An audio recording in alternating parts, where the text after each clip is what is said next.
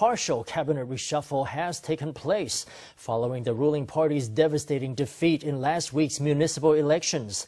Yesterday, the transportation, agriculture, and environment chiefs all tendered their resignations, which were summarily approved.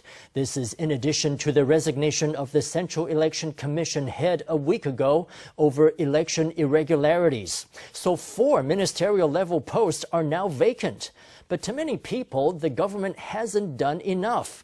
The opposition KMT wants nothing short of a full cabinet reshuffle, with the education and economics ministers replaced. Even within the ruling party, there are similar calls. DPP Legislator Hsu Chih-chieh thinks the entire cabinet should resign to show the government's determination to institute comprehensive reforms.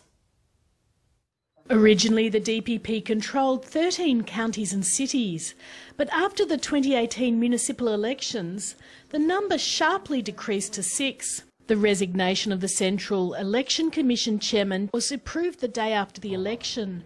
And yesterday it was confirmed that the Minister of Transportation and Communications, Wu Hongmo, the Minister of Environment Protection Administration, Ying-yuan, and the Minister of the Council of Agriculture, Tsung-chien, would resign as well. Even though 4 ministers have stepped down, the Pan-Blue camp thought this was not enough and demanded a full cabinet reshuffle. I am telling the DPP government that you lost. If you lose, you must make a change.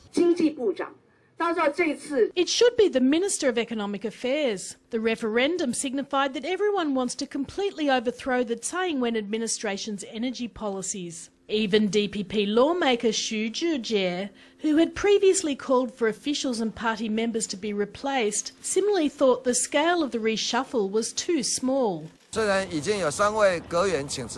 Even though the resignations of 3 ministers have been approved, I still recommend that the entire cabinet resign. This would let the people of Taiwan feel that we have the determination to undertake comprehensive reforms. Even though 4 ministers have stepped down, politicians in both the Pan-Blue and Pan-Green camps suspect the number is too small. It remains to be seen if the Tsai administration will respond to this pressure and instigate more personnel changes.